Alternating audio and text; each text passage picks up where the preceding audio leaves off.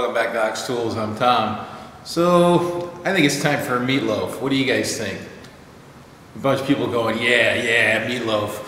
So I got a bunch of stuff. As you guys may have guessed, I am working on things behind the scenes. I haven't posted as many videos as I would like to, but I should just not whine and put some more videos out, right? Okay. So I got a bunch of cool stuff to show you, some viewer gifts, some tools, and just kind of some shop updates, things I'm working on behind the scenes, so for additional video content that hopefully you guys will like. So let's check out some of those things and see what you think.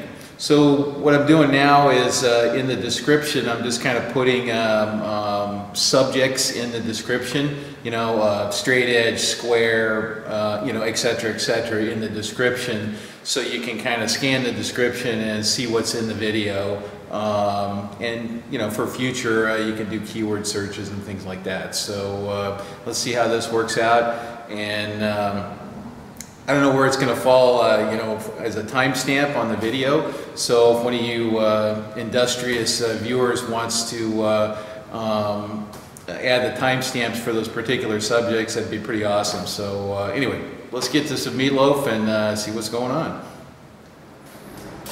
This is an interesting little problem here. This is one of the kiddos at work. He asked for a little bit of help fixing this head up. I guess this goes to a Dodge Colt, and he's a Dodge Colt nut, and this is a double overhead cam head on. It's supposed to be some hot whammy deal with the star, you know, collector type thing or whatever. But anyway, had a bunch of, this is the exhaust manifold side, had a bunch of studs in here that were not cooperating. So anyway, I'm helping him get the studs out, and you know, you shoot a little bit of video with it too. I'm kind of down to the last one. There's not a lot to, this is a pretty straightforward job here actually, and I mean, it would be a lot harder if it was in the car, let's put it that way. So so here's what actually happens. So these upper ones, they came out really easily. There were no problem. I just basically unscrewed those. These lower ones are a little trickier because they actually project into a cooling passage in the head. So when the factory installed these, I believe they used some kind of sealant or glue or Loctite or something on there to keep those from coming out and leaking. So what happens is they twist off when you try to put the gronk on them, and so we're going to go ahead and do that. I left one for your viewing pleasure, and so you know, if you got a good projection like this, right? One of your best friends is a decent pair of vice grips with nice sharp teeth that you can bite onto that, and there's nothing that you know you can grab onto that with that's any better than this. But as you'll see, what's going to happen here is the stud will actually fail in torsion because it's not coming out. So that's what's happening, and you gotta get it nice and tight. So what I'm doing is alternating the direction and just trying to wiggle the thing loose. Okay, and I can see this end's turning, and I'm looking through the crack here, and the other end's not turning. So it's actually gonna do what I want it to do. Well, for the video anyway. And shear off there. So, so now what, right? Well, once again, if it failed in torsion for the full diameter like that, no easy out is going to be able to hold on the inside of that. So drilling is really the only practical solution. So I created a little drill fixture that fits on here, and it's counterboard for this the bit of stud that was snapping off here. And what it does is it helps line that up, and then I just pick up this other hole here. Actually, these have, okay, no, this one's okay. Put that on. All right, let me get that on there, then I'll bring it in a little closer and we'll drill that sucker out. All right, let's create that down.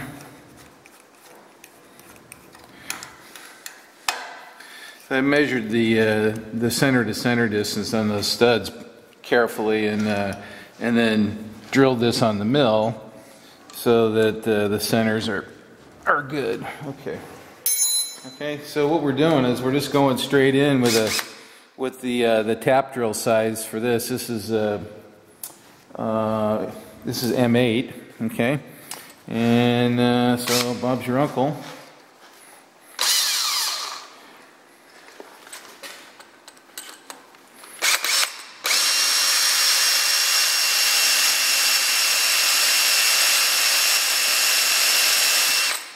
Fortunately, these studs are not the super high strength like turbo studs, so they're pretty soft.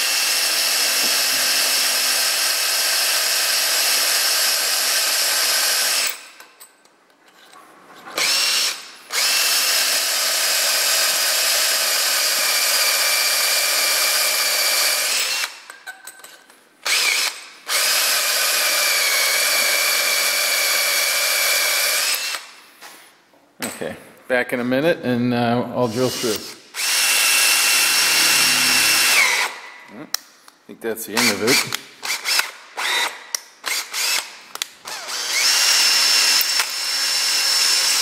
Okay, I think that's the end of the line for that stud. Let's take this off, get a look at it.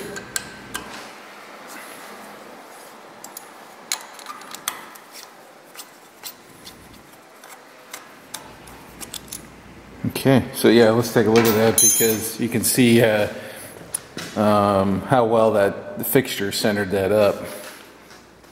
Yeah, so see that drill fixture? It just shot right down the center of that, and that's actually key for removing a fastener like that, is getting your your drill on center.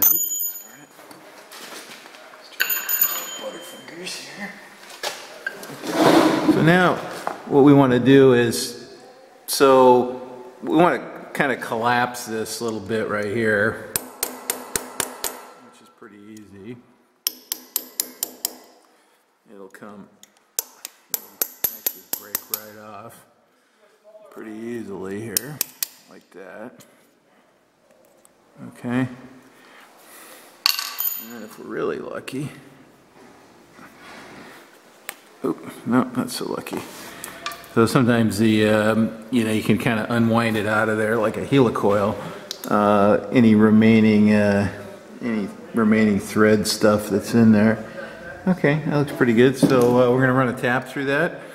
I'm gonna flatten that surface. There's a little bit of a built-up edge there that I'll flatten out, and then we'll run the tap through there.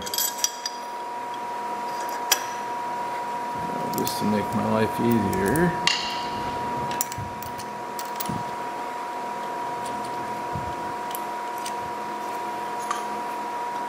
Make sure that's in there. So these are these big gator drill guides. They're actually really nice. They got a little V in the bottom and everything for going on round stock and whatnot. But these just kind of force you to do a good job, right? Alright, gets me started nice and straight and in the right place, and the tap can behave itself.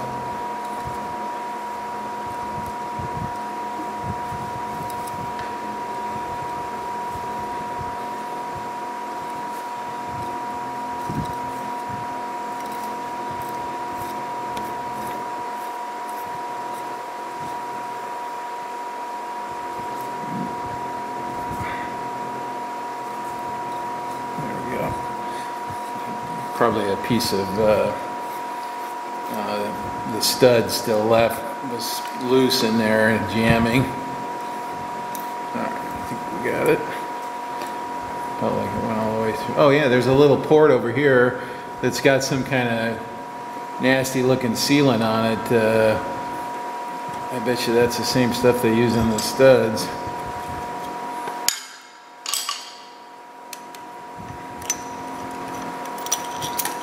Okay. blow that out, and I think I'll go back. I don't know if you guys can see it, but I filed it a little bit. There's a raised area around this. You know, when they cranked the studs in originally, you know, it displaced a little bit of material upwards. So, you know, the machinist knothead in me doesn't like that, so maybe we'll go back and flatten those off. But anyway, I think we're done with this. Looks like it's recovered well. And anyway, thanks for watching, guys. All right, this comes all the way from England, from a gentleman named Alan Barker, and it's a level, and you know, you guys know that I have a kind of a level fetish, and who doesn't like a Bakelite box with chrome latches, right? Oops, wrong level. Actually, this is another one of my Hilger levels. I did this on purpose, just so you guys know. The real one that came from Alan is in a very similar box, as you can see here. Let's spread these out a little bit so you guys can see. And these boxes are just magical. They have a wonderful smell to them, and they're just, you know, totally built by engineers. So let's take a look at this one here. This is the one Alan sent. And it's a block level. I don't have one like this. Actually, let's get this one out of the way here. And this is a 12-inch block level made by Hilger Watts, and it's older, so it says Watts London, and they changed their logo a little bit, and I'm not quite sure on the time period when they did that. And this particular one came from, let's see, I wrote it down over here, the Richard Garrett Engineering Works in Dereham, Norfolk. So I guess they built steam engines or some kind of steam-powered or boilers or something like that. It's not clear what they made. This one has a V-groove underneath it and then a flat surface. And look at this. These are the nice details I like about Hilger, right? There's the adjustment tool, and this appears to be the original one. Little tabs to hold it, and then this is pretty dirty here. I cleaned it a little bit and as best I could, but they lined the inside of their boxes with suede to protect the level, and you know, it still has a little bit of leather scent to it, and to protect the bottom of the level. Now this one's a little different here. It's adjustable. You can adjust the vial a little bit and then actually read an angular displacement too with that. That's kind of a neat feature. But Paul, Alan, where did I get Paul? I don't know. Sorry. Oh, there it is. Dereham, right? So, is there any other marks on this? Not that I see it. So I did a little bit of cleaning on this. I may resurface the bottom or lap the bottom and then calibrate it. But it's just a beautiful level. And Alan, thank you so much for sending this, and I really appreciate it. He went to some expense to send it to me, and I certainly appreciate that. And it's in good company. So. Do I have another one? I don't know if I have another one. I'm not sure. Another Hilger level anyway, but I have some other levels, as you guys well know. So anyway, 12-inch block level. This one's good for 5/10,000ths of an inch per foot, or 0.05 millimeters per meter. Okay, so this is great for setting up machinery, things like that. And if you guys don't have one, everybody should invest in a decent level, and there's some kind of offshore ones that are actually pretty good. Some guys have resurfaced the bottoms and then made good use of them.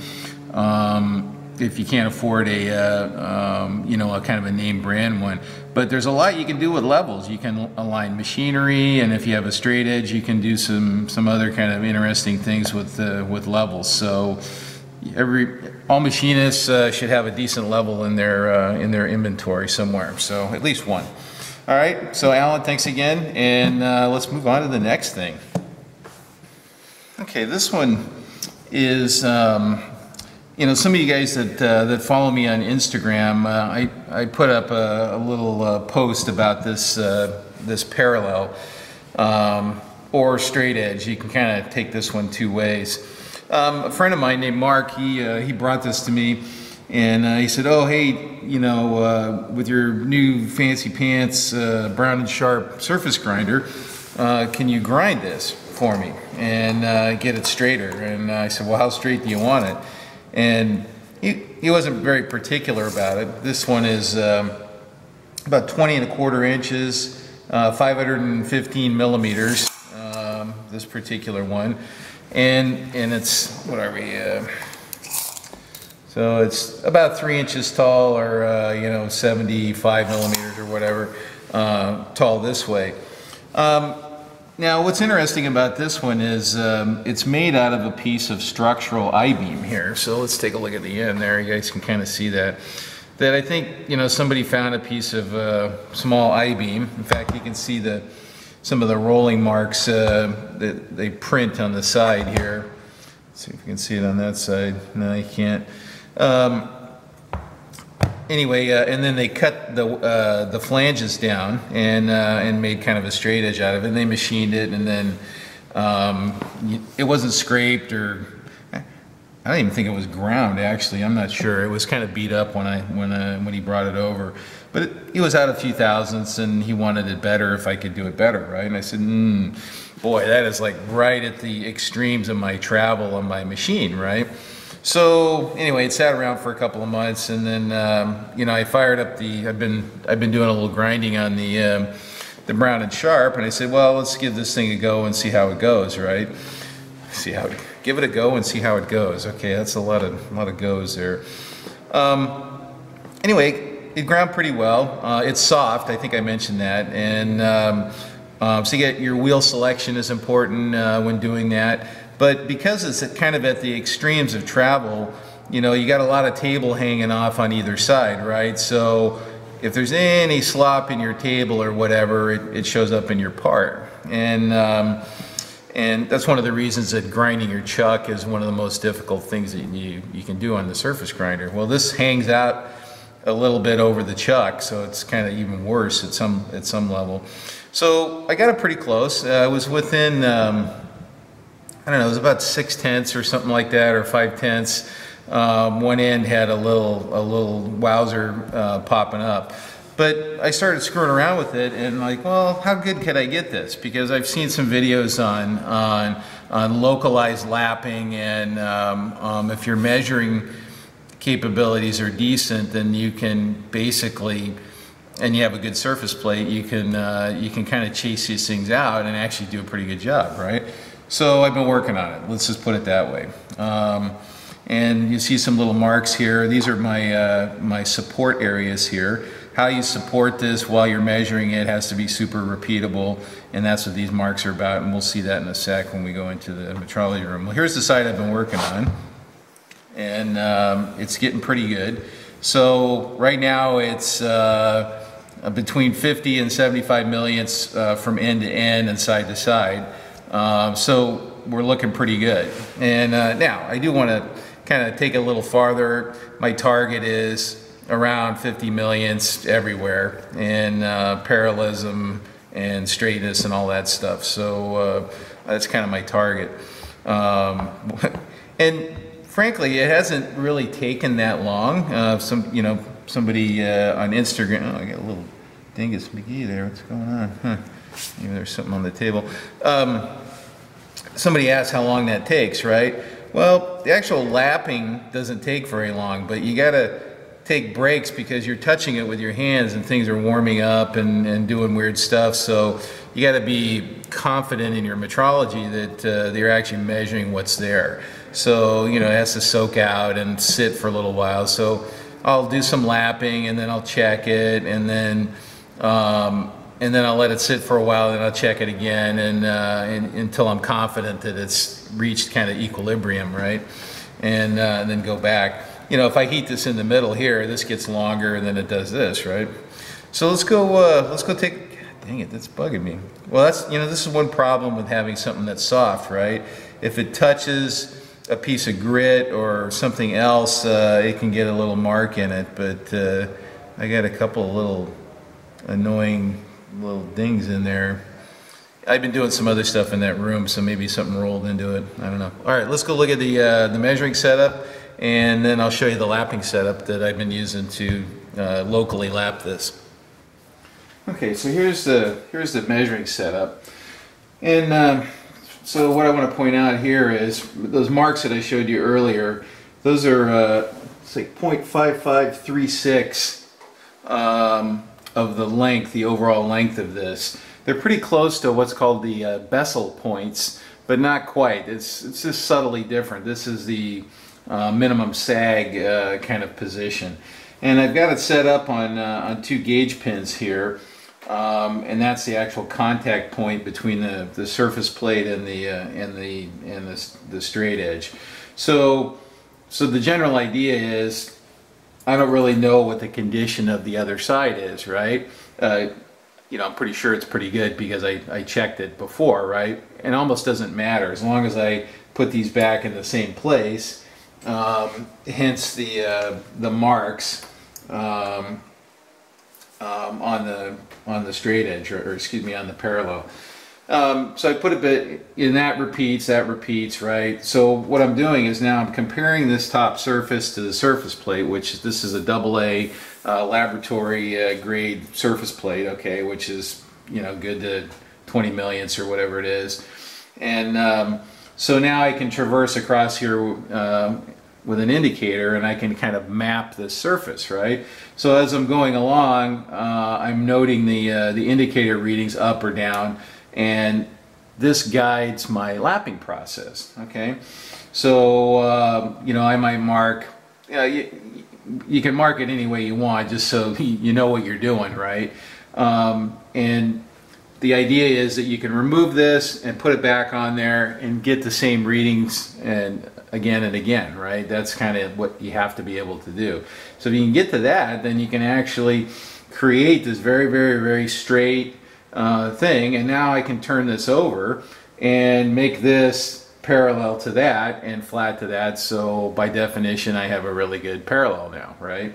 You can also mic it, but when you get down to you know, below 1/10 or whatever, miking gets a little tricky to get real reliable readings. So anyway, that's kind of the measuring setup, and then you know, I'll zero it at one end like this, and then I'll traverse along, and then I'll check it in different place, you know, in increments like this across to make sure that straight this way, or excuse me, flat this way and flat that way, right, or parallel to the surface plate.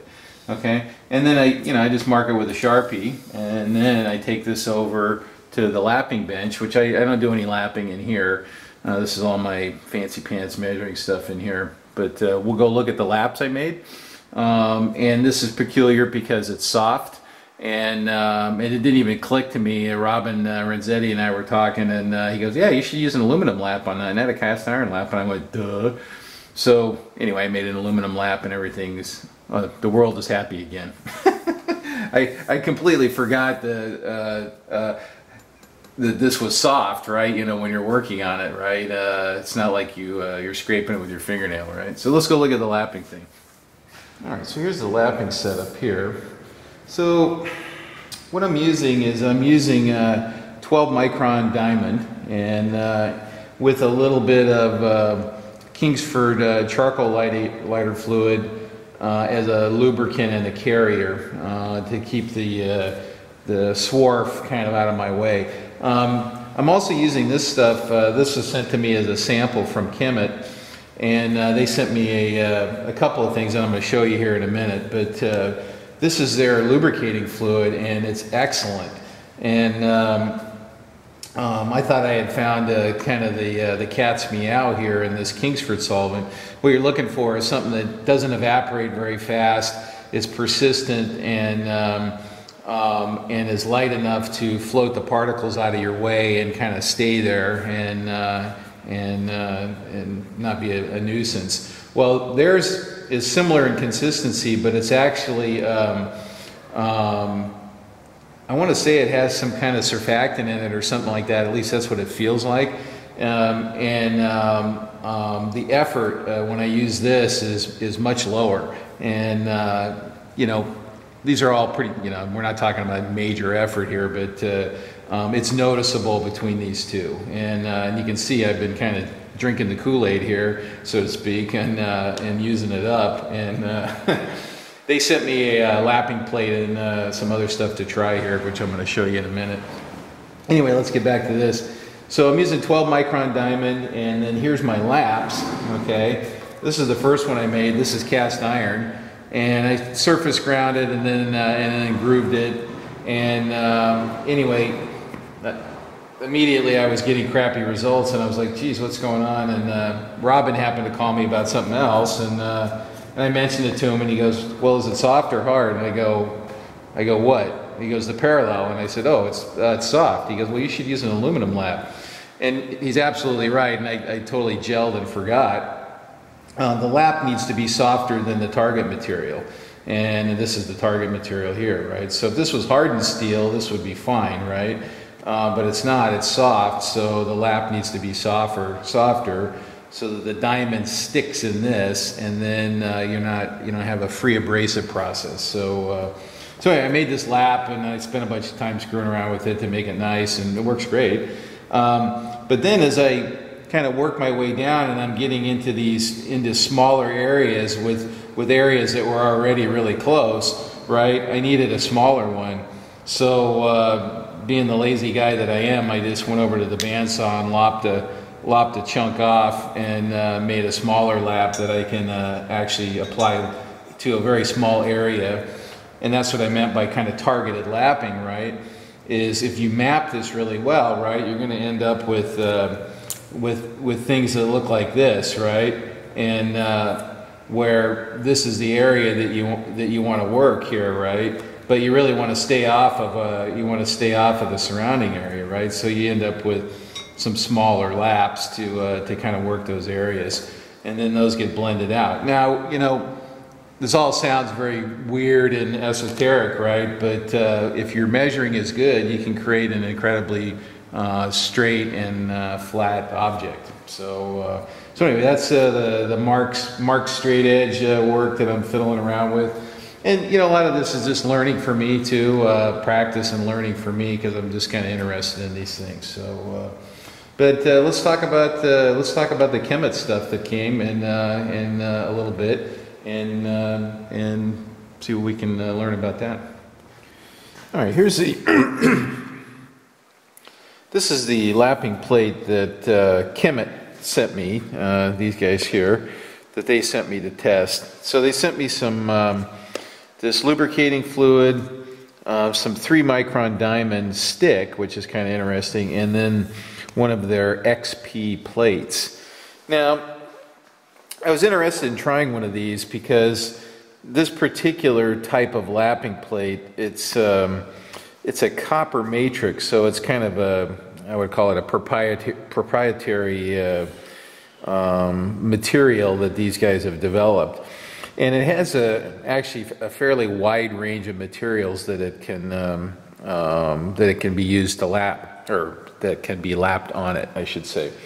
So this would be more towards the softer end of the spectrum a little bit, although this does extend up and will work on some harder things too. So and you can see how they make these.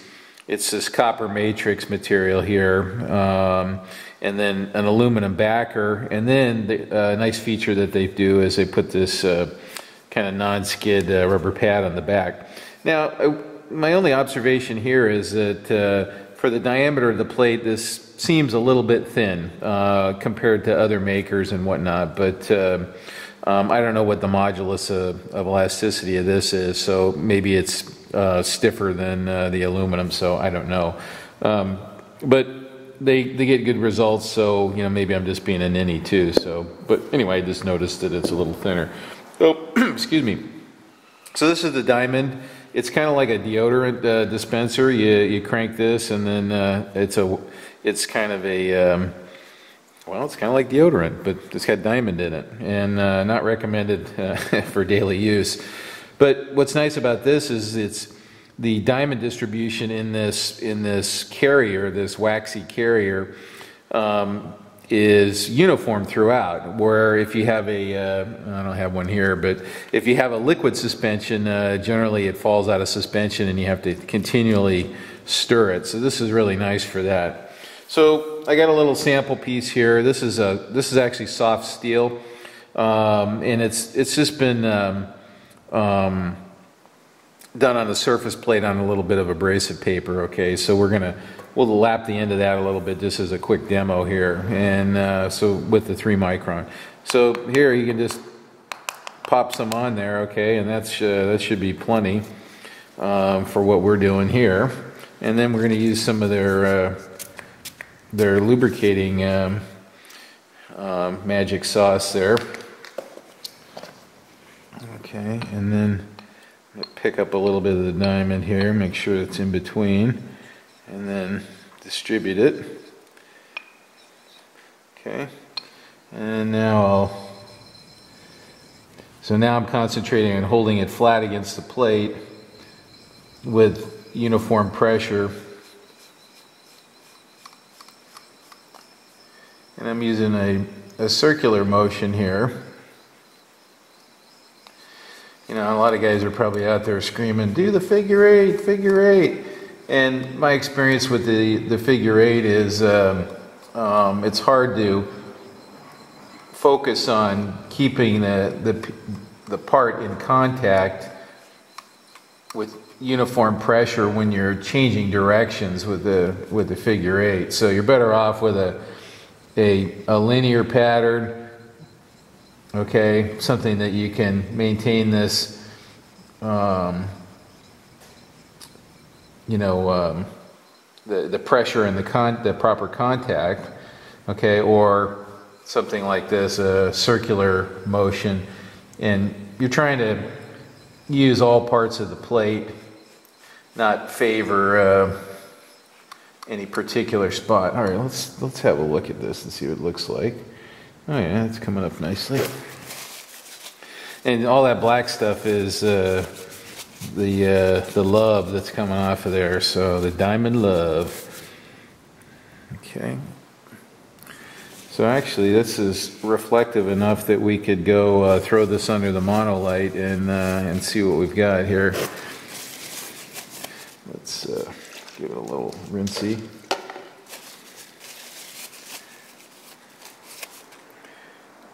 Yeah, sure, why not? So, like I said, and you can see it hasn't cleaned up all the way out to the edges so that you would keep going. So I probably wouldn't start with 3 micron on that. I'd probably start with something like 12, and then 6, 3, and then depending what I wanted to do from there, 1 or something like that maybe. So let me clean this up, and we'll run over to the monolight and throw that on there and see what we did in that. I don't know, what was it? A minute and a half, something like that. Okay. All right, so we're under the monolight here. Just going to give this a little quick wipe, and then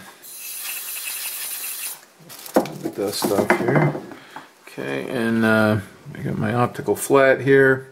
Okay. Little dual optical flat. This is a square one here, which is kind of interesting.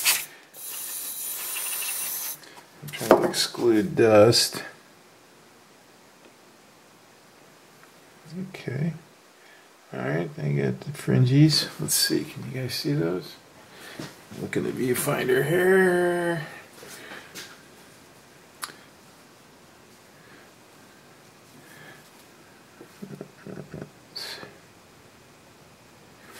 Alright, well, let's see.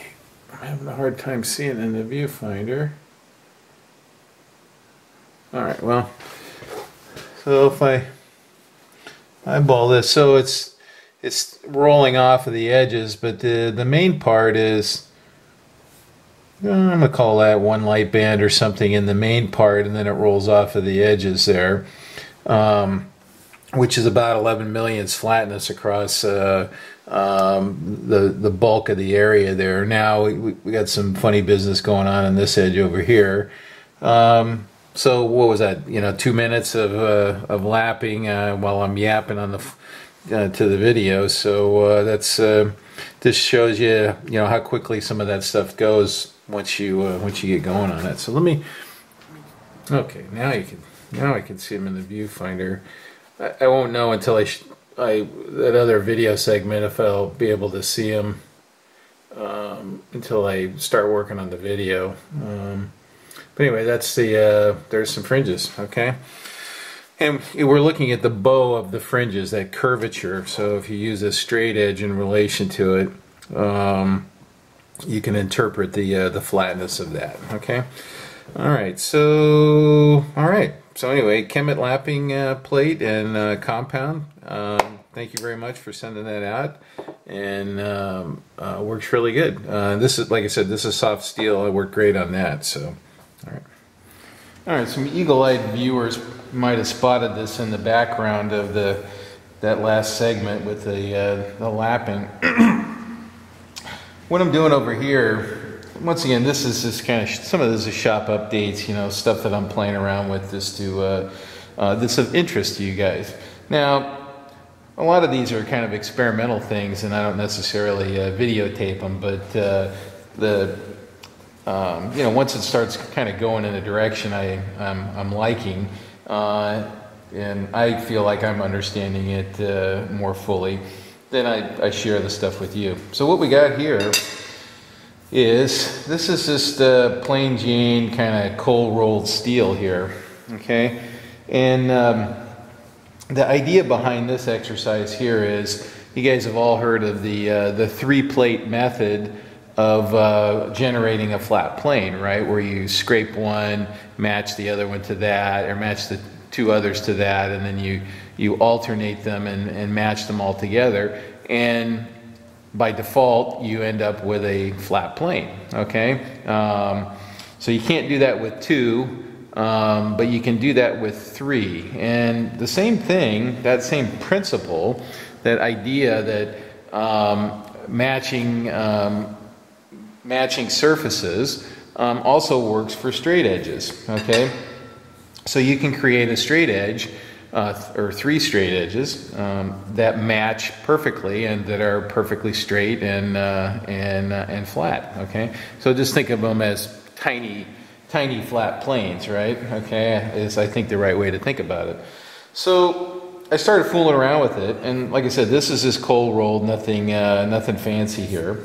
And I've labeled them AB, EF, CD, whatever, to keep track of the edges. So I'm only doing 3 edges right now, and matching them. So the first step is to kind of pick one that's the best one. And none of these were particularly good, so what I decided to do was use a straight edge that I already have, and get one of them, pretty close, and then start working the other 2 to that, and then just speed the process up a little bit. It's not necessary to have this. In fact, technically you don't need any measuring tools to do this, which is the part that really interests me, okay? So what we're doing here is, we're basically, it's kind of like scraping, right? We would use some ink, right?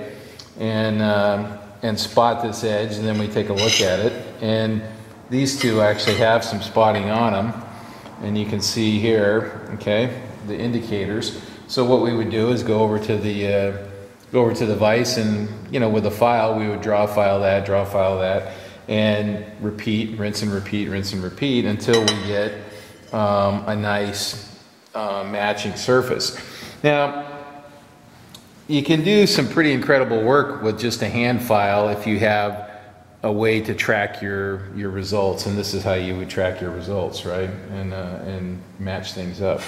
So more on this later. It's just something I'm playing around with. The intent, so you could create a straight edge that was 6 or 8 feet long if you wanted to, okay? That's the exciting part for me, is I don't have a surface plate that long, and measuring stuff that long is kind of a pain, right? But if I had 3 pieces of flat bar that were that long, I could match them together in alternating patterns and end up with 3 really nice straight edges that were 6 or 8 feet long, okay?